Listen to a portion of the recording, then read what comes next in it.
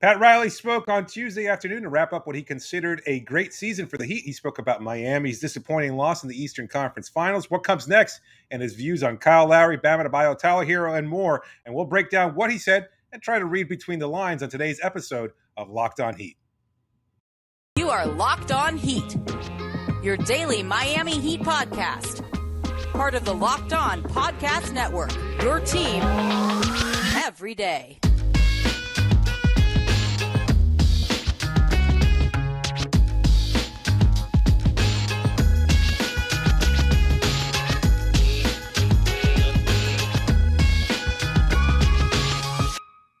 Hello, Heat Nation. It's a Tuesday edition of Locked On Heat, your daily podcast covering all things Miami Heat, however you may be listening or watching on YouTube, Odyssey, or on your favorite podcast app. Thanks so much for making us your first listen every day. I'm David Ramil, and with me, as always, is my co-host, Wes Goldberg. Today's episode brought to you by PrizePicks. Check out PrizePicks.com, use the promo code NBA, or go to your app store and download the app today. PrizePicks is daily fantasy made easy. The dragon still hasn't left my body yet. Those were the words by Pat Riley regarding the loss to the Boston Celtics in the Eastern Conference Finals. Just one aspect of what he said to members of the media on Tuesday from FTX Arena. On today's show, we'll read into what he said about the past season, some individual players, and see if he left some clues regarding potential changes coming this offseason. He termed it an absolutely great season, but he was also somewhat disappointed in the outcome, as you would expect from Riley after 27 years as the general manager and president of this team. He had a lot to say, Wes. What were your general takeaways from that before we get into the minutia? Sure. Like you said, he was disappointed that they put together a roster that they thought could win the championship, right? And no matter what the conversation was from the national media perspective or whatever, this Heat organization believed that they should have beaten Boston and should be right now playing in the NBA Finals. But that when you don't do what you think you should do, that it does require a little bit of going back to the drawing board. And it feels like Pat Riley, everybody's going to make this black or white. Do the Heat need to add a star or not? My big takeaway was that Pat Riley believes that they need to add to this roster, right? Which is obvious because they didn't achieve their goal. But it's not that black and white. It also is going to require internal development. That star might not be out there, and if that star is not a feasible player that they could acquire this summer, then it's going to be completely internal development that gets them over the hump next season. And Pat Riley actually talked about it quite a bit. We put a mashup together of his most relevant answers here. Let's get to it. Back, we would have a very good team, but you have to be, I think, very proactive in looking at how you're going, to improve. You're caught in betwixt and in between right now with these young players that are rising. Think about, Tatum and Brown, where they were 3 or 4 years ago in their playoff runs. And so, once your younger players can elevate to a point that that you can win with them, and along with Jimmy and the other veteran guys, then you can always think about running it back and be successful. But is that going to be what's going to lead to a championship? And that's all you think about. I think we all realize that you can always use more, especially when you've gone through a season and then you've gotten the result. Then you begin to really analyze the result and why it wasn't as good as maybe you thought it should be. So I've been through this a number of times, and I like the team that we have, and I like the core. And so let's see where we can go internally, and let's see where we can go if something presents itself. There you have it, a mashup of different responses from Pat Riley regarding whether or not he wants to run back this roster for next season, whether or not the team needs an additional superstar. And when we were sitting in on that press conference, like the immediate takeaway as you're listening to Pat Riley, this is kind of the norm whenever you're listening to Pat for a prolonged period of time. Always very optimistic, but there's always something to read in between the lines. He talks about this roster glowingly. Like he says it, we have the talent. Tyler Herro can be that superstar. He's not there yet. He's also just 22, etc. But you start to look into it a little bit more, and you start to realize that he's saying things, again, between the lines. We need somebody else. We might need somebody more. And at the same time, he's also apprehensive about saying well, we're going to go out and get a whale. He's made that Right. mistake in the past. It was used against him to some degree. He finally got that whale in Jimmy Butler, and now he's looking to kind of build around that core as he sees fit. And so it's pretty apparent in listening to Riley that he does think changes are necessary if a change presents itself. And that's the thing to also consider, is that he's going to admit that it's difficult to find a potential superstar or already a ready-made superstar to add to this roster. Yeah, and there was another point in the press conference where he basically said, we started this build, we need to finish the build. It's been like a 3 or 4 year project. We need to finish that. And that really does lead you to believe that there's a piece missing that he needs to go find and add to what this roster is. Now, maybe that piece is already, it could be Tyler Herro, it could be Bam Adebayo, whatever. I don't think Pat Riley really believes that. I think that if Pat Riley, let me take that back and rephrase it. I think Pat Riley is really, really high on Tyler Herro. I think he's really, really high on Bam Adebayo. Those were his selections. Those are his dudes. And I think he really likes what he's seen from them. But as he talked about in that clip, sometimes the windows just don't line up, right? He talked about like Jason Tatum and Jaylen Brown and what the Celtics have done. Well, they kind of had that young core and then brought in an Al Horford to supplement them, right? Then you bring in the veterans. So it's a little bit of a reverse thing with what the Celtics did versus what the Heat are doing. They're trying to get their young guys to catch up to the Jimmy Butlers and Kyle Lowrys and even PJ, like those guys, right? Like those are the veterans. And when he talks about that core, you know that he's talking about basically Jimmy Butler. And I think Bam Adebayo. I think Bam, he's not off the table in a trade because I don't think anybody really is outside of probably Jimmy. But even if like the Bucks were like Giannis for Jimmy, like they would do that. But can I just add? I'm sorry. Some people in our last episode together kind of leaning to me for suggesting that Jimmy Butler was on the trade table or something like that. Like I put it out there. And yeah, I know. I put it out there in our conversation regarding Donovan Mitchell, who I'm sure we'll talk about a little bit later on the show. And I just wanted to clarify, I don't think Miami's actually looking to explore a trade for Jimmy, nor would I explore a trade for Jimmy Butler. But having said that, it's always, again, as you said, always an option. In the NBA, we've seen superstars get traded before. Shaquille O'Neal got traded virtually in his prime after having just guided the Lakers alongside Kobe Bryant to 4 straight NBA trips to the finals. So, I mean, it happens. Anyway, it happens, and it happens for certain reasons, right? Like Shaq wanted, there's the Shaq Kobe thing, but it's to the point. Like Bam, I think is as close to off the table as there exists. Also, so I think that's pretty much the core. I think it's Jimmy, and I think it's Bam, and I think there's other guys, but as far as untradeable guys, I would probably put those two up there. And then you have to supplement what's around it. Tyler Herro could become that guy. They want to see him work this offseason, come back in training camp, and see what he's got. But also, if that ready-made superstar is out there and available and a trade is feasible, then obviously Pat Riley is going to explore that too. And that you kind of have to toe both lines if you're the Miami Heat and if you're Pat Riley. It's not as simple as, all right, go trade for a star, because there's so many other variables. There's so many other factors. So if you're the organization, you have to be open to both ideas of running it back with basically this group with maybe some small tinkering along the edges of the roster, or kind of making that all-in move. Riley talked about, hey, I've been here before and we've made big deals, and that's exactly right. But you kind of have to wait for Shaq and Kobe to get into a fight and have one of them become available. You have to wait for a Jimmy Butler situation to become available, or Kyle Lowry even more recently, something like that. So this offseason, I think that there's a lot of different options available or on the table for Miami.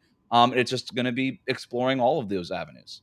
Well, we'll talk about that in the next segment before getting into some of the other details regarding Bam Adebayo, Tyler Herro, PJ Tucker, and much more later on the show. But before we do that, just a reminder that today's episode is brought to you by PrizePicks. Daily fantasy made easy, and easy is really what they're all about. As fantasy props and pick'ems get more popular, PrizePicks is making it easy for you to play. They do that with the best NBA DFS prop game on the market. They offer more NBA props than any other DFS prop operator. PrizePicks offers any prop you can think of, from points scored to rebounds, even steals. And check out the PrizePicks Power Play. Here's how it works. You predict the over-under on a player's fantasy production, and you can win up to 10 times on any entry. And it's just you versus the projected fantasy totals. For a limited time only, PrizePicks has an exclusive no-brainer of an offer for all of our users. You get $50 for free if a player in your first PrizePicks entry scores a single point, but you have to use the code NBA. That's right. It's an exclusive offer just for Locked On fans. Sign up today. Use the code NBA and get $50 for free if a player in your first PrizePicks entry scores a single point. And you can do it all using the award-winning app on the Apple App Store or Google Play. Entries can be made in 60 seconds or less. It's that easy. PrizePicks is safe, and they offer fast withdrawals. So don't hesitate. Check out PrizePicks.com. Use the promo code NBA or go to the App Store and download the app today. PrizePicks, daily fantasy made easy.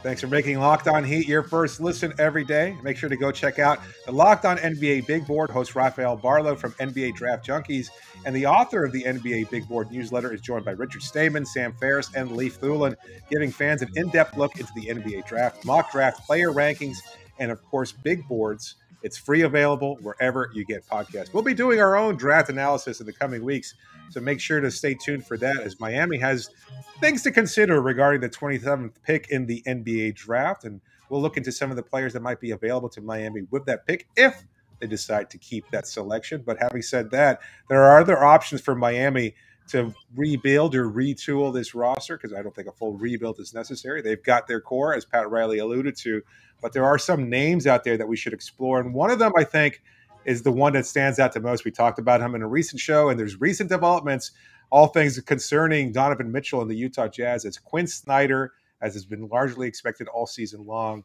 has chosen to step down as the coach of the Utah Jazz. That means there's a void there, and one that Donovan Mitchell may or may not have some say in regarding his long-term tenure. But Adrian Wojnarowski of ESPN also reporting that he's somewhat disgruntled and unsettled by the coaching change in Utah. So what do we make of the Utah Jazz news, Wes? And unnerved. It's such a specific word. Unnerved. No, it was like disgruntled. What was the other one you said? Unsettled, I think. Unsettled and unnerved. Like so many things that he's on something. He's not happy, I guess. I suppose. I mean, I don't know that means much. Like what? Yeah. That just basically means Donovan Mitchell's like, what's going on here? Why did my coach of 8 years, who has had just nothing but a winning record and success here, just leave without another job lined up? I would be a little unsettled and unnerved if that were to happen to me too. If I was Donovan Mitchell, like, what else is he supposed to do? Not be unnerved by that? Right. Just be like, oh yeah, like that's a normal thing that happens in the NBA. Look, from all the reporting around this and from what I understand, the Jazz have gotten calls about Donovan Mitchell. But it would surprise me if the Heat were not one of those teams. Like I'm sure the Heat did call about Donovan Mitchell, right? But it's far more likely, I think, at this point, based on what's going on, that Mitchell stays in Utah and that the Jazz trade Rudy Gobert in an attempt to sort of rebuild the roster around Donovan Mitchell as the primary star, the primary ball handler. I think they'd prefer to do that and at least try that for a season.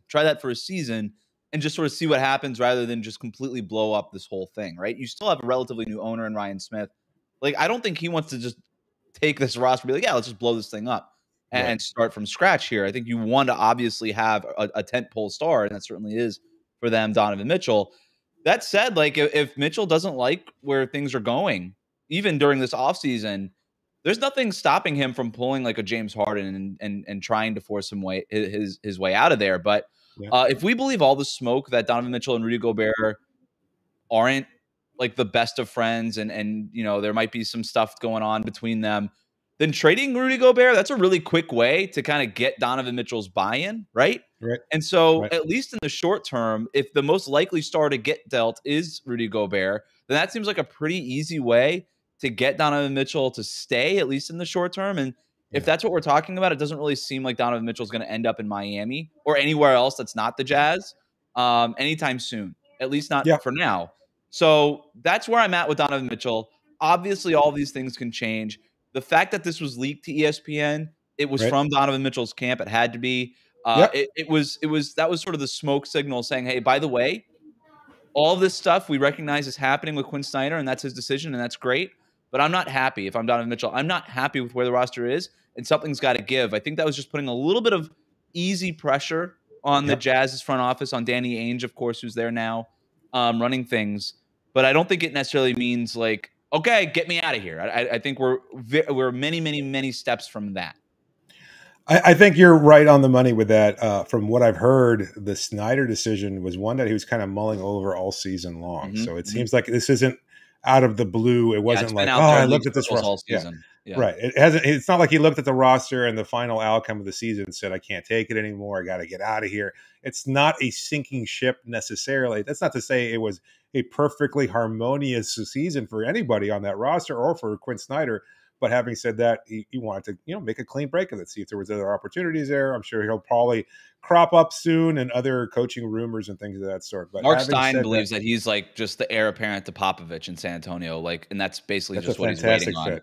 That's a Um, fantastic fit. I could see that happening. That the would other be thing great. too with Donovan Mitchell is all the reports that we've heard have linked Donovan Mitchell to Miami have not been from Miami's front office. It's Right. been rival front offices speculating that Miami is a likely Donovan Mitchell landing spot. And by the way, that makes sense. It makes sense in a lot of the same ways we always Absolutely. sort of pegged Victor Oladipo with Right. the Heat as well. As they train here in the offseason, they have shown they look up and idolize Dwayne Wade, both of them, and have relationships with Dwayne Wade, both of them. And it's not hard to connect those dots, and that's basically what all these other rival front offices are doing. So if you want to believe them and think that they have intel, good for you. Like that's up to that. Maybe they do. That's your prerogative. I tend to side on this. I think the front offices around the league are speculating, just like everybody that has a Heat podcast and is on Twitter is doing too, right? And Hey, so that's us. that's fine. But I also think that there is something between Donovan Mitchell and the Heat. And I think that if Donovan Mitchell were to get traded, the Heat would be a likely landing spot. But like I said, Yes. we're so many steps from Donovan Mitchell's got 4 years left on his extension. We're Yeah. so many steps away from Donovan Mitchell being available, from the Jazz putting him on the trade block, from Donovan Mitchell even demanding a trade. We're so Right. many steps away from that. So it doesn't mean that the Heat won't one day have Donovan Mitchell on their roster. I Right. just don't think it's happening.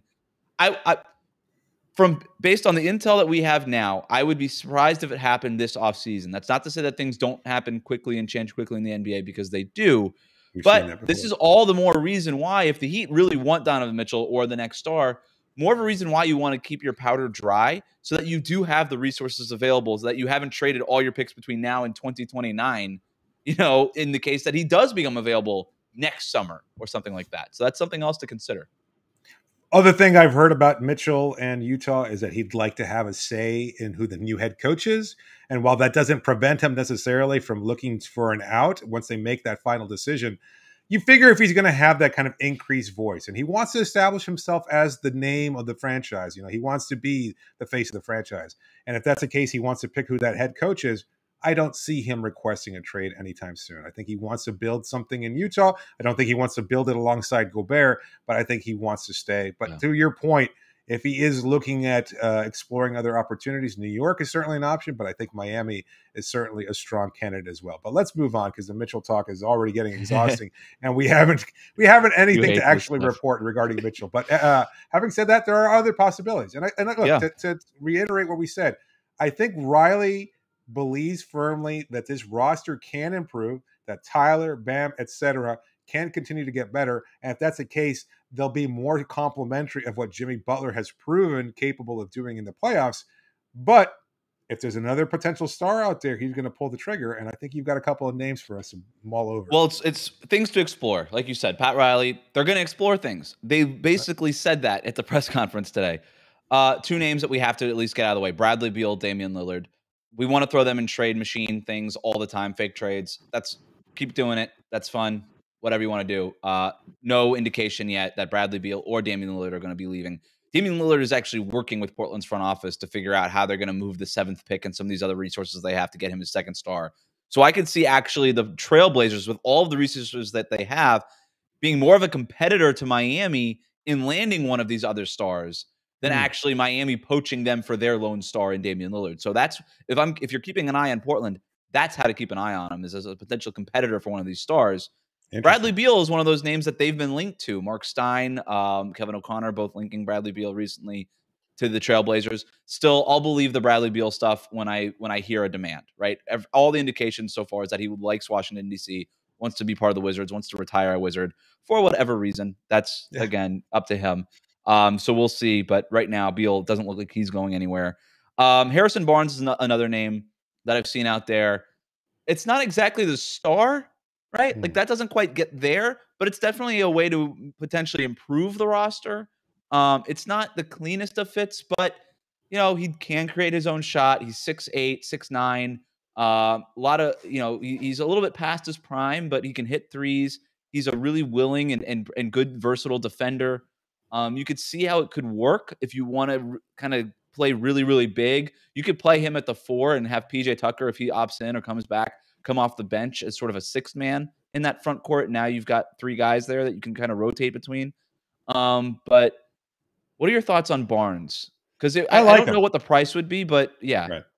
I think he's a nice player. I think he's again a proven player, not old. He came into the league really young, and he's accomplished a lot of his career. He's an Olympian alongside Jimmy Butler, if I'm not mistaken. He's also won a championship with the Golden State Warriors before, of course, they upgraded to Kevin Durant. And that's kind of what's held against him is that, well, you're not Kevin Durant. And it's like, well, that's pretty much everybody else in the league. So at this point, like, he is an accomplished scorer.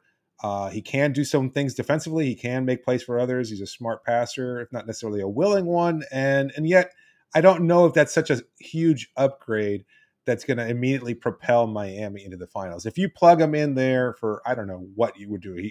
He would obviously, likely be a starter, or as you said, a six man. And if that's the case, I think he'd be a starter. Yeah, I think he'd be a starter. So if that's the case, is that much of an upgrade over Max Strus?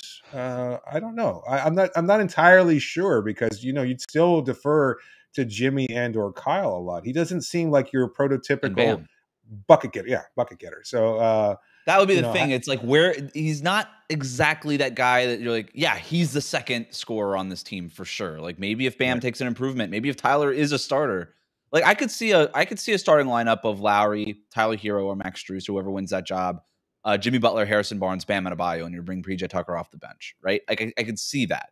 But that's, now you're kind of I just don't know that Harrison Barnes is good enough to put himself over the top of those other guys outside of Jimmy Butler and be like, yeah, I am the bona fide second scorer. And now you're sort of left with a Tobias Harris situation where you're like, what exactly are you doing here?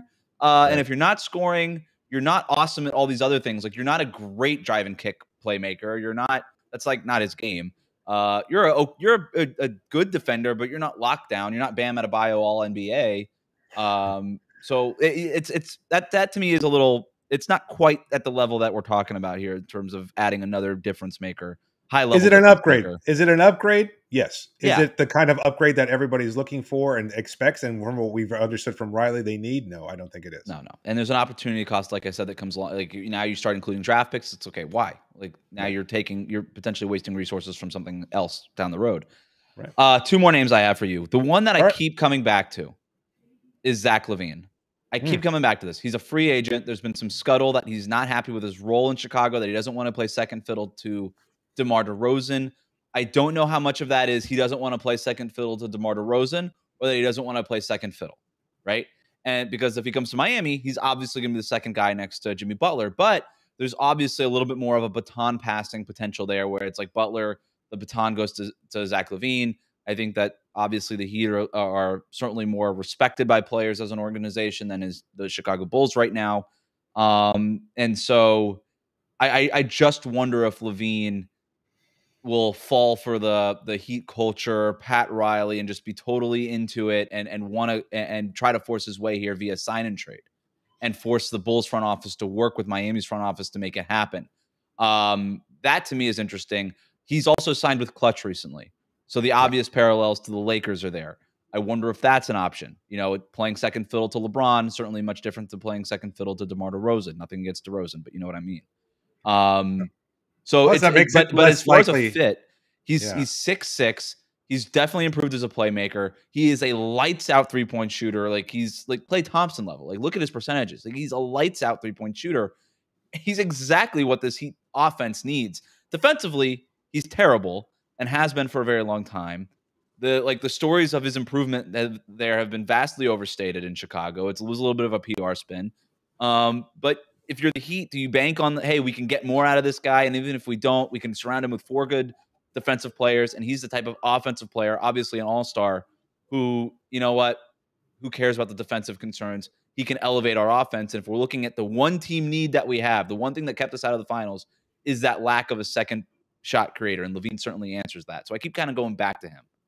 It makes sense, and I think he's a potent scorer, potent offensive player, can do a lot, can attack the basket, obviously, can light it up from outside, can spot up off the mid range too. So there's a lot of opportunities for him to be maybe even a primary scorer on occasion. He'll certainly take a lot of the offensive load off Jimmy's shoulders. You could stagger him. But having said that, like I think the clutch thing makes it a little bit untenable for Miami to even negotiate a deal with him. He'd have to go to his agents and say Miami is the only place I want to be, and from that point, you kind of let Pat Riley in the front office work with Chicago and see if there's a deal to be made there. But I can't see one. I really can't. I don't know what it is that Miami could offer Chicago that they would say, you know what, this is going to help us get into the contention as we need. Like I don't know. I just if Levine basically goes and says, hey, I'm either signing with the Lakers or the Heat because he's a free agent, and so and then basically just doesn't play ball. Like we've seen stars force their ways into places. Like as little as the Heat can offer, the Lakers can offer less. You know, are the Bulls gonna be like, we'll do that for Russell Westbrook straight up? Why not? Like, I don't see the Chicago Bulls. Taylor Horton-Tucker finally, right, we finally got our hands on him. So I don't know. Maybe it's like, hey, like take a nice young player in Tyler Herro, and that's better than anything else you got. So in return for a guy who could potentially just walk away for nothing. I don't know. I don't know, but it's interesting. It's hard to see the contours of a deal. It is. I'm with you. I won't ever count the idea out based on recent history in the NBA and Pat Riley and the Miami Heat either. I've got one more name for you. It's a surprise name, but I think we should take our break first. That's what's called a tease, ladies and gentlemen, and it works so well. Well, we'll get into that, plus some of the other quick hits from Pat Riley's press conference today. But before we do that, make sure to go check out Built Bars if you haven't already. Look, I don't know what you're wasting time for. They're so delicious. They've got a new caramel brownie flavor that's incredible. You're going to love it. You go to Built.com, get yourself a mix box, and you get all these delicious flavors, so many different ones to choose from.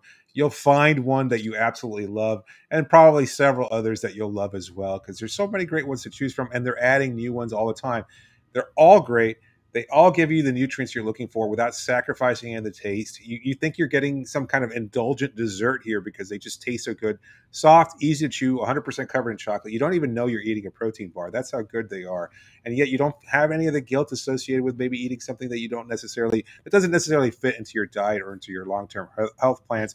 That's why Built Bars are so unique. And they have, again, so many delicious flavors. You can try their puffs, their protein-infused marshmallow bars. Again, great selection, great flavors to choose from. And best of all, if you go to Built.com right now and use the promo code LOCK15, you get 15% off your next order. But only if you go to Built.com and use the promo code LOCK15, then you'll get 15% off your next order of Built Bars.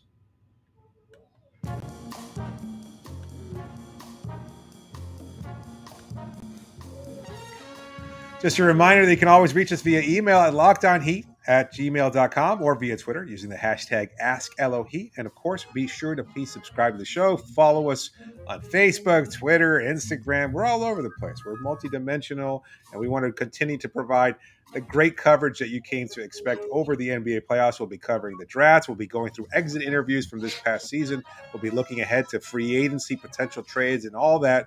All the great conversations you want about the offseason, we'll be including them on the show. So make sure to stay tuned for that. But you were just about to drop a name that I think will surprise a lot of people, myself included. I can't. Yeah, I haven't told you.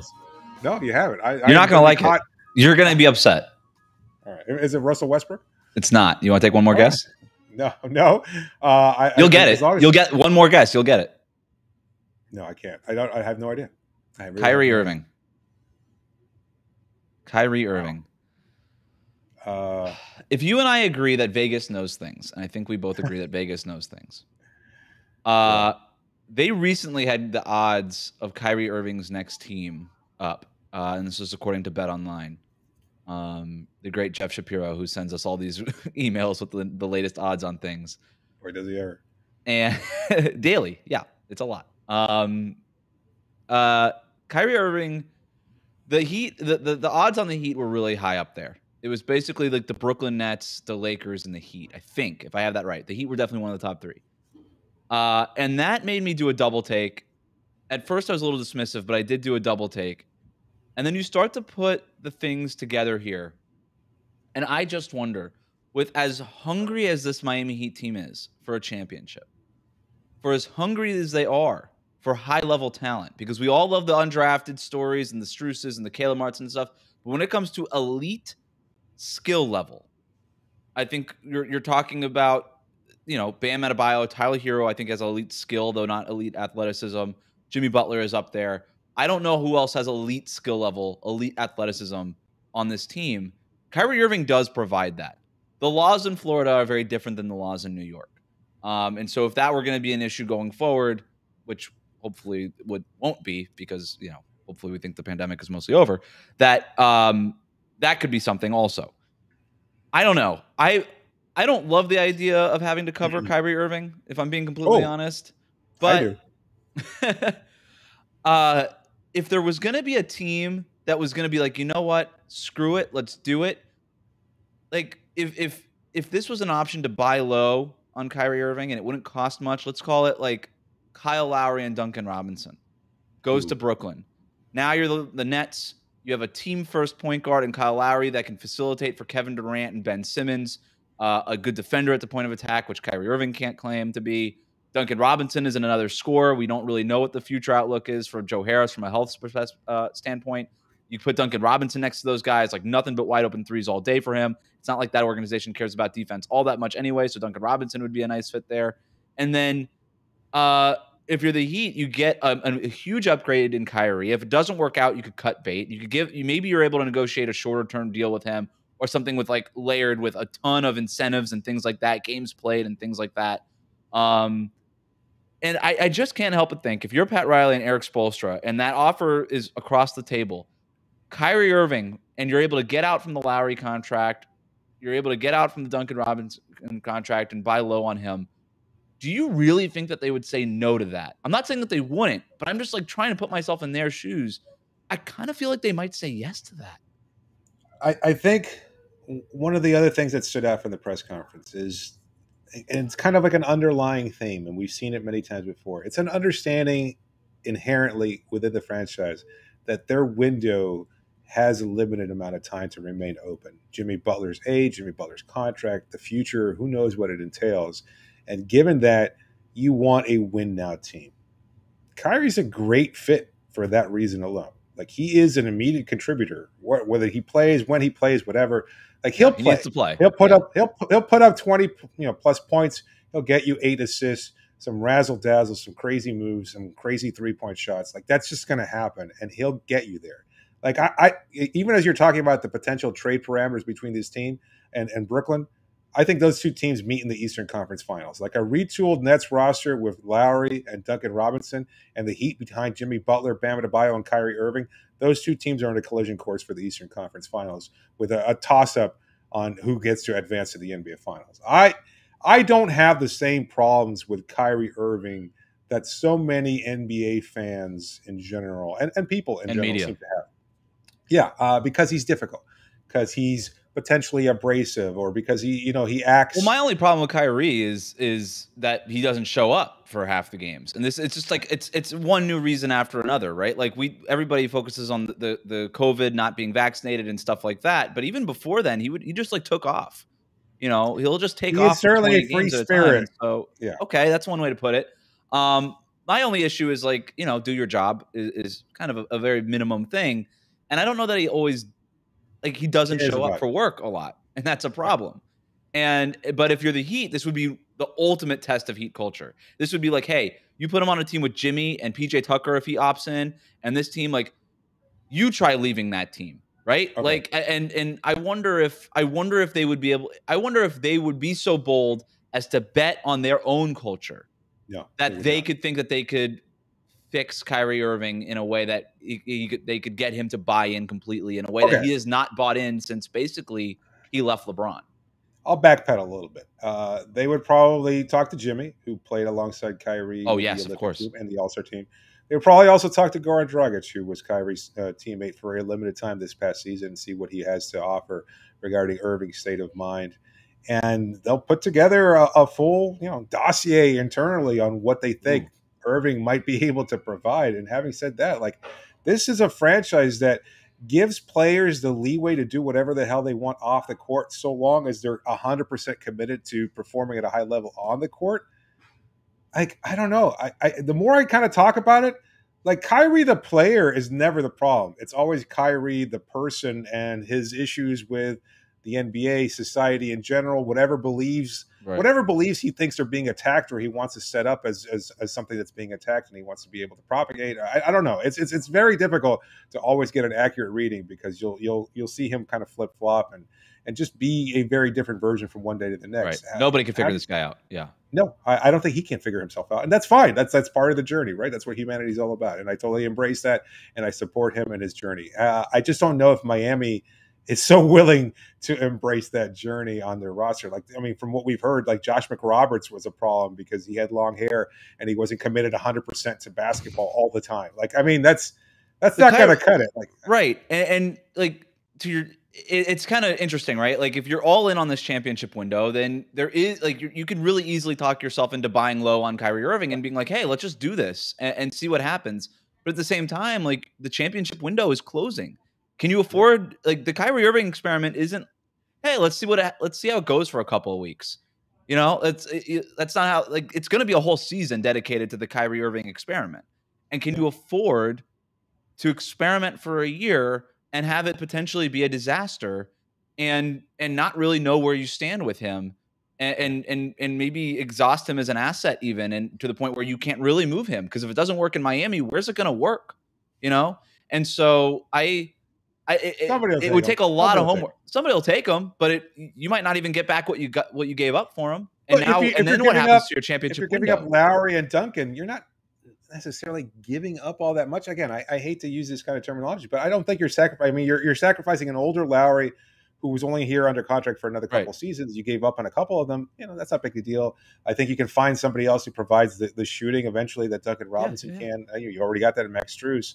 You're not giving up a lot. You're not giving a lot up in the assets, but you're giving up a lot in time. You're giving up a year. You're giving up a year of the window. If it doesn't work out, you think it'll work? Do you think it'll work out? I have no idea. I don't know if Kyrie will show up. I don't know. I have no idea. Like you said, I don't have the dossier. The Heat have to put together the dossier on Kyrie Irving. It's a good point. That I don't even know if it would be written in English, David. I have no idea what the Kyrie Irving does. It would be written in like Sanskrit language. Wow, something like that. So that's that. But those were all my names. Do you want to do a quick notebook dump on the rest of the Pat Riley presser? Yeah, let's go through. Okay. Let's start off with Tyler Herro. He was asked about Tyler's sensational season. Pat, very complimentary what Tyler could do. As we said before, he's 22. He's young. He's got potential, and yet recognizes there's a need for improvement. He also said that he thinks he could put on another 10 pounds of muscle, baby, another 10 pounds, so he can continue to be there and be consistent in his growth and development, that he's here, that he's had a great season. He's just not here yet. Right. That's and then asked if he's going to be a starter. He said he has to, Tyler Herro said, I think I've earned being a starter. Pat Riley basically saying, you got to come into training camp and earn it. Right. You got to earn it there, which is notable. Bam Adebayo, he was asked about him. Basically said it might be time to reevaluate how Bam is used in the offense and looking to get him 15 quality shots a game. So Bam Adebayo averaged 13 on almost 56% shooting last year. So it's not far off from that, but you consider all of the responsibilities he has as a playmaker, as a pick and roll screener and roller to the basket. Pat Riley going so far as to say, it can't all just be rolling to the rim and finishing plays. Maybe it's getting him involved with other types of actions to get those high-quality looks. 15 high-quality shots. That's basically what the other type of second scorers, like Chris Middleton averages 15 shots, Tobias Harris, Miles Bridges, like guys who are considered second scorers. That tends to be like that area is about 15 shots a game. So I don't think that 15 number was a coincidence. I don't think that was an accident from Pat Riley. I think 15 makes a lot of sense. Go ahead. Also talked about Duncan Robinson. Yep. You called him a specialist. You can't win without him. Pointed out that in his first playoff game this past season, he scored 27 points. So he obviously is a big fan of what Duncan can do. And yet he also recognized, look, Duncan hit a corner. He wasn't able to continue to progress, maybe even taking some steps back, has to continue to diversify his impact on offense. And so I think, look, Pat Riley, again, one of the running streams or underlying lines or themes of this whole presser was Like, he's a believer in the stories behind all these guys. He loves this gritty, undrafted team and everything else. And Duncan is a big part of that. He loves Duncan's journey. He wouldn't have given him the contract otherwise. I know a lot of you are already kind of sold on the idea of trading Duncan, or, Duncan sucks. And this, I mean, he's getting a lot of heat, no pun intended, unnecessarily so. Pat Riley is a believer in what Duncan can do. Does that mean that he's not willing to trade him? Absolutely not. I think he might have been a little talking him up too, a little bit as an asset. That might have been a factor there, but maybe, I don't know. If Pat that's not how I read it, and I tend to be more cynical than you do about this. That's true. But anyway, Victor Oladipo. Kyle Lowry needs to be in world-class shape, Pat, there's been a lot going on with Kyle Lowry. We know he missed a lot of games for personal reasons. He dealt with the hamstring injury in the playoffs. Like, there's a lot of stuff, injuries during the regular season too. All of that is an excuse, but it is a reason also. And Pat Riley doesn't really offer excuses in press conferences. That's not really his thing. But he did mention those things in regards to Kyle Lowry. So I do think that there was an understanding of what Kyle Lowry was going through this season, but also the message was very clear. And they basically already told Kyle Lowry, hey, you need to come back in better shape. Extending winning circumstances, what they were in the past, but going forward, when training camp rolls around in October, you need to be in world-class shape. And I expect Kyle Lowry to come back in world-class shape. But those were the words he used. Yeah. He talked to Kyle. They'll figure it out. They'll see what they can do to get him there. But yeah, the expectation is certainly there, and it's been put out in the public. So we'll see how Kyle responds. I'm sure it'll be favorably. PJ Tucker obviously has the player option, or can become a free agent. Called him a cornerstone of the team and likened him to Udonis Haslem. I don't know that there exists higher praise for a Miami Heat player than being compared to Udonis Haslem. Obviously, this team wants PJ Tucker back. They have sent that message to PJ Tucker that they want him back. The best case scenario for them is for obviously him to opt in. I wonder if he'll explore the market. There's a way to kind of have your agent talk to people. Do you think that I can get more than what the player option is? Can I use that as leverage to get a little bit more money from Miami? All of that will be on the table. We'll see how it plays out, but the Heat obviously want PJ back. Yeah, I don't feel like this is the same situation as like what Jay Crowder had a couple of years ago. Like Jay, was still a little bit younger, wanted a little bit more flexibility. Like, that's a player that I pointed out at the time. Like, he had been traded 5 times under the same contract, from Dallas to Boston to Cleveland to Utah, and then to Memphis, and then Miami. So a 6th time when you really think about it. That all under one contract. Not very fair for as a player, and looking obviously for stability. PJ, he's already got his ring.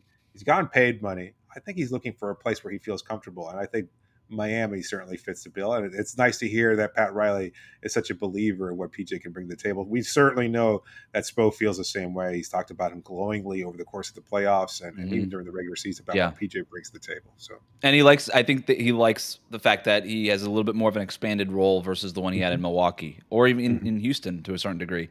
The other side of that is Victor Oladipo, much more up in the air, and that was. It doesn't mean that the Heat don't want him back, but I think that there's going to be a price that they're willing to pay for Victor Oladipo and a price that they're not willing to go above for Victor Oladipo.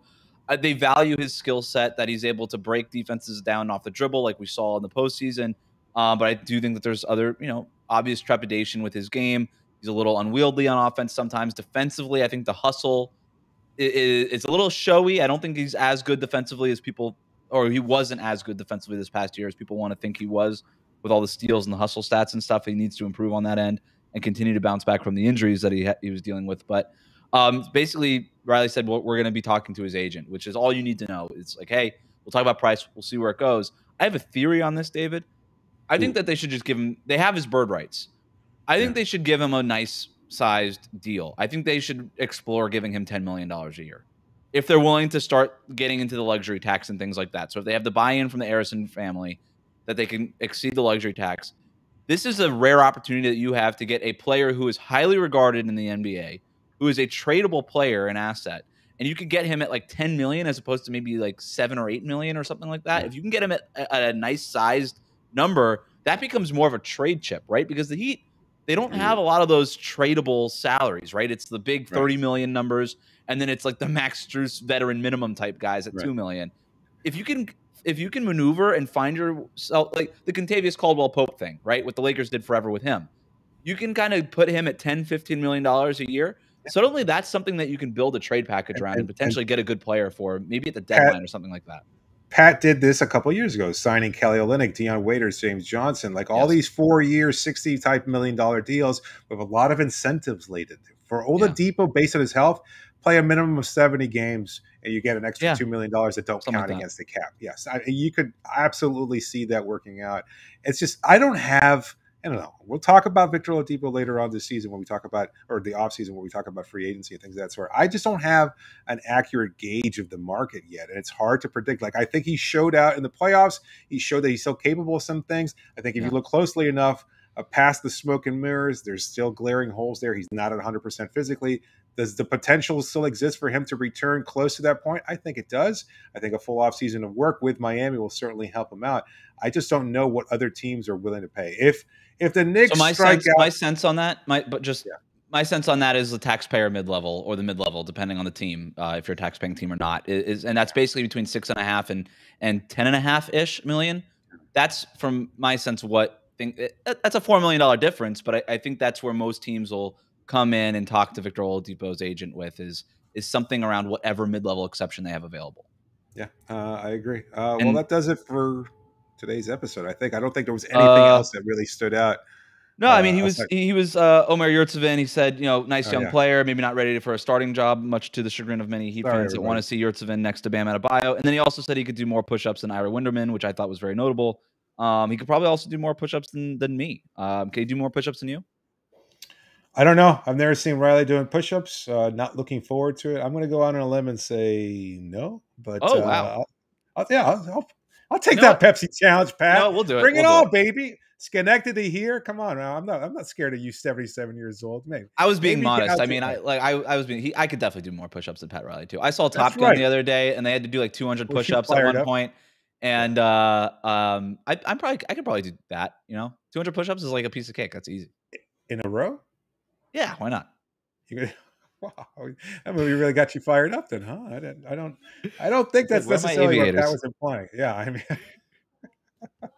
well, we'll break down some more Pat's press conference and our upcoming exit interview shows, because I think that's kind of where you start to glean certain things that the organization may or may not believe about a player and how they project moving forward. So we'll talk about that a little bit more in upcoming shows, but that'll wrap it up for today as far as our analysis of Pat Riley's press conference. Again, optimism, looking ahead, and yet also the need to explore other opportunities to improve this roster, because I think that's the key, especially when you want to continue in your efforts to bring a champion. Oh, that's one more thing that I took away. Like he said that Kyle Lowry in his statement that it was a wasted year because they didn't win the championship. Like he kind of poo-pooed that. I think that was the terminology he actually used. But at the same time, like he kept speaking about wanting to win a championship. That's what you're here for. That's what the goal is every year. So I a little bit of a conflicting message there. Well, he doesn't necessarily think it was a waste. Yeah, it wasn't a waste, right? You built things, you found things out in your pursuit of a championship, right? You know more about your roster now than you did at the beginning of the season. So I think it's fair to say it wasn't a waste, but you obviously didn't accomplish what you wanted to accomplish. Yeah. All right. That's fair. Anyway, thanks so much for making Locked On Heat your first listen every day. Make your second listen Locked On NBA. From the first jump ball of the play-in tournament to the last possession of the finals, Locked On experts take you deep inside the playoffs with insight and analysis affecting all 30 teams. This is David Ramil signing off for now. Thanks so much for joining me, Wes. Wrap it up, B. Like and subscribe on YouTube.